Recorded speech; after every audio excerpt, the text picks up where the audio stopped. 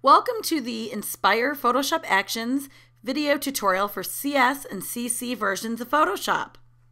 MCP Inspire will help you find your style and put a timeless twist on the latest trends.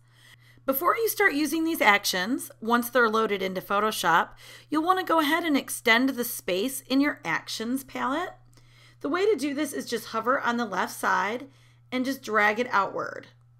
And that way you'll be able to read all of the names, descriptions, and any extra directions that we've put in the Layers panel or the Actions panel.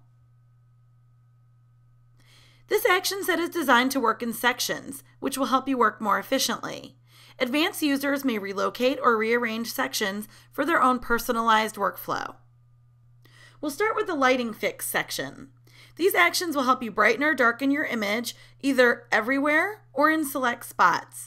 I recommend adjusting exposure first if your images are under or overexposed. The light blocking and light painting are great to use anytime.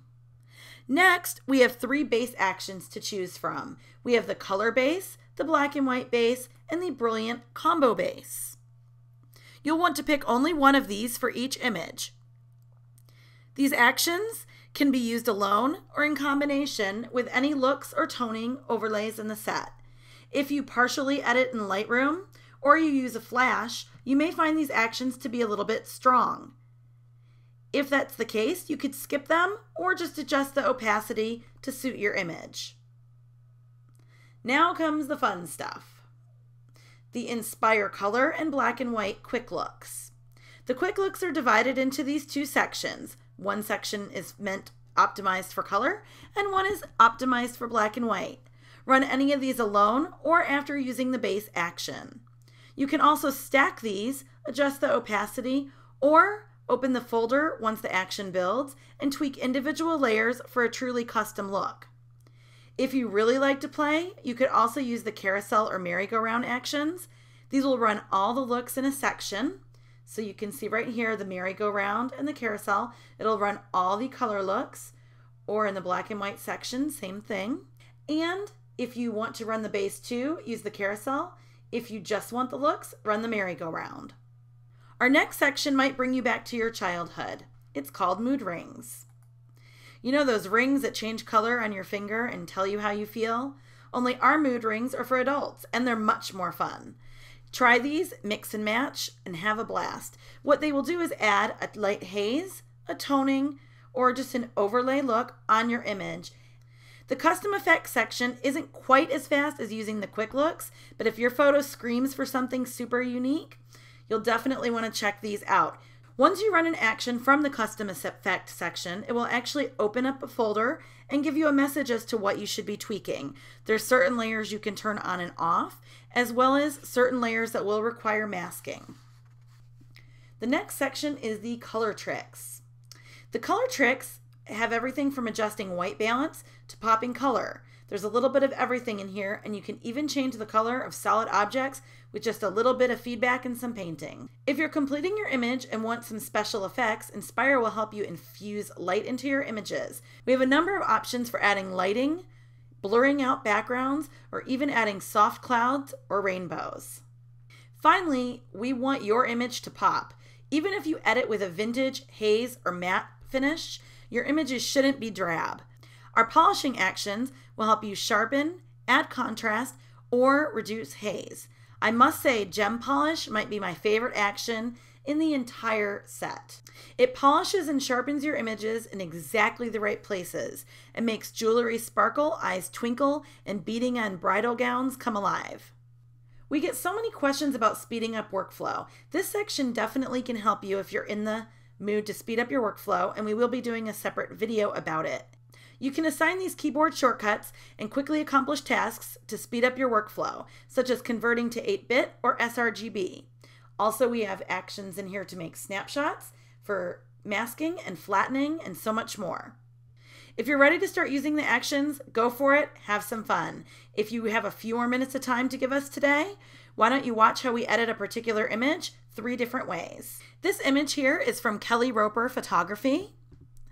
And you'll notice it's actually an amazing image straight out of camera. The only thing I notice here, her skin tones are a little cool, and I might want the colors to come alive a little bit more. So we're going to go ahead and edit this photo. My favorite way to use the actions is actually to use mix and matches. If you have a slow computer or not enough RAM, it may not be yours. For this photo today, let's go ahead and use my favorite, which is the carousel action, because it will run all of the quick color looks. We're going to go ahead and click play, and you'll notice when you click play, it runs a message just telling you it might take a minute to finish while it runs through all of the actions from that section. While it's doing that, I'll just explain real quick. When it's done, the brilliant base will be on. The rest of these sections will be off. So the rest of the actions will be off by default. What we're going to do is you can turn them on and play and see what ones you like best and tweak opacity or even open up folders to adjust further. So you'll see that just took about 10 seconds on my computer to run. If yours is slower, it could take up to 30 seconds or a minute. Okay, now we're on the brilliant base, and you will see that it's set by default to 50%. I'm going to go ahead and increase it a little bit here. Make it pop even just a little bit more. I'm going to bring it up in the 70s. The next thing I'm going to do is turn on vitality. And let's go ahead and move the opacity down just a bit. Then the next thing I'm going to do is turn on Sweet Dreams. So I'm going to go ahead and move that down to 14%. Next, I'm going to turn on Spunky. And I'm going to move that opacity down as well. We'll do something around 35%. And Lemon Sorbet. Okay, next thing we're going to do is I notice her face has got a little bit of extra yellow here. So I'm just going to go scroll down to the Color Tricks area. And I'm going to use the MCP Color Fix Paint On. And it's, again, going to pop up a message giving you some instructions. I'm going to go ahead and use the Add Red. And with a low opacity brush, I'm going to come in here and just paint a little bit on her face with a white brush and on her hair just to warm up her skin tones a little bit. The next thing I want to do or show you is the shallow depth of field. Certainly it's already got a pretty shallow depth of field, but if we click play, we can actually increase that depth of field a little bit more, so it's a little bit more shallow. And I ran that, and all I'm going to do is just paint on. I'm going to increase my brush to 100%. I'm going to paint on the background. Now when you're doing this, you probably will want to zoom in and get real close so that areas you don't want blurred aren't blurred. But for the purposes of a video tutorial, I'm going to go kind of fast. Next, I want to sharpen. This is looking great to me. I just want to go ahead and sharpen it. So I'm going to scroll down to the sharpening actions. And I'm going to go ahead and use Precision Sharp. And again, all these actions are stackable unless you prefer flatten in between things. While you're using this particular set, you should not have to flatten at all. I'm going to come in here and just paint Precision Sharp right on her eye, and you'll see how it immediately brought it to life. A lot of times I also like to paint the sharpening on eyebrows and sometimes on lips. It'll bring out the highlights in the lips. So here's the sharpening before and after. So now to see our before and after, I can click on the before and the after, and you can see how that just made an already great photo come to life. Let's say we want to tweak it a little bit further and do a different look. The one thing we'll need to delete, even if we're going to play with it further, and you'll notice this in the message for Precision Sharp, it says you need to run it last. The reason is it's making a merged copy of all the layers underneath. So if we start tweaking them again, your eyes will actually look different than the rest. It won't blend well. So let's go ahead and just delete that layer. We can always resharpen later if we want to. All the other layers will be fine, keeping them the way they are. And let's go ahead and just make a few changes. Let's go ahead and bring the brilliant base down. I'm going to work on a hazy look now for you. So we'll bring the brilliant base back down to about 50%, which is the default. And we'll go ahead and move vitality up a little bit. Next, we're going to keep Sweet Dreams and Spunky the same. We're going to work with Silk Blend though. We're going to turn Silk Blend on. And then Prom Queen I'm going to turn on as well. You can see how it's starting to build a hazy look on top of this. We're going to leave lemon sorbet on. And now I'm going to show you one other action. We are going to use the sunburst. So when you play sunburst, it's giving you a message, and now you can see a message pops up and tells us to resize. You need to resize when this comes up. Okay, you need to make at least a little change. You can't keep it right in the center or the action won't finish running. So for this photo, I'm going to go ahead and move it. You'll notice the photo shrunk. It didn't really shrink. It just shrunk so you could see the whole thing. On my monitor that's big, I really don't need that, but on small ones, it's very useful that it shrinks. So I moved it over where I want it, coming in from the right corner, which is where the natural sun flare would occur in this photo. And I click the check mark to accept. Then it says to adjust color, you can turn on the little color swatch, which is open and ready for you. And you can actually click on the color swatch and change that to anything. You can change it to more reddish, or you can keep going with more of an orange, or you can have it just be more of a clear flare sunburst, which is by default. Now that we are done with this, I really like this look. It's that pretty haze matte look that's really popular right now, but to me it's a little bit strong, and also I think I would still like a little bit of sharpening on there. So again, I do have to rerun Precision Sharp. Press continue.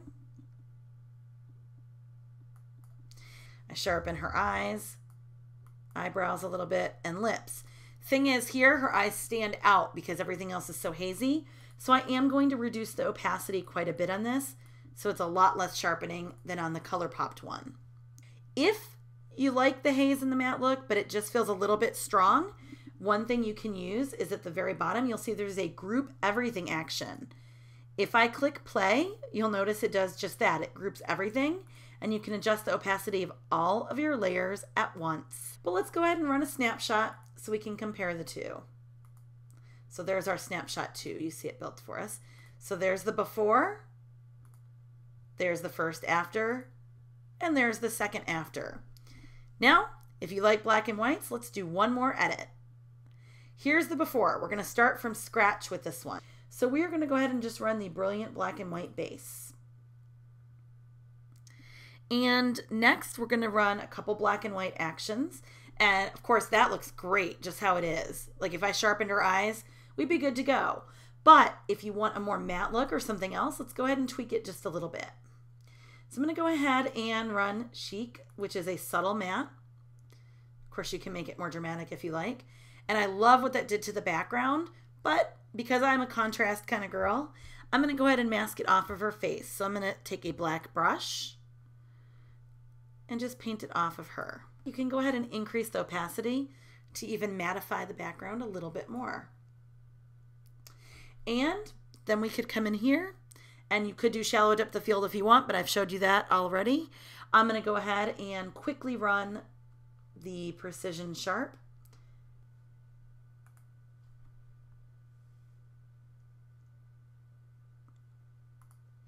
So I come in here and I paint on Precision Sharp really quick. And again, if that's a little too much because you did a matte look, just bring the opacity down. And there we have it. Let's make our snapshot and compare all three. So there's our before, there's our first edit, our second edit, and our third edit. Thank you so much for watching. We hope you learned a lot from this quick overview of Inspire. Make sure to read the PDF tutorial we included for more detailed instructions. We will have future videos on this action set, so look for those as well. Thank you. This is Jody. Our website is www.mcpactions.com.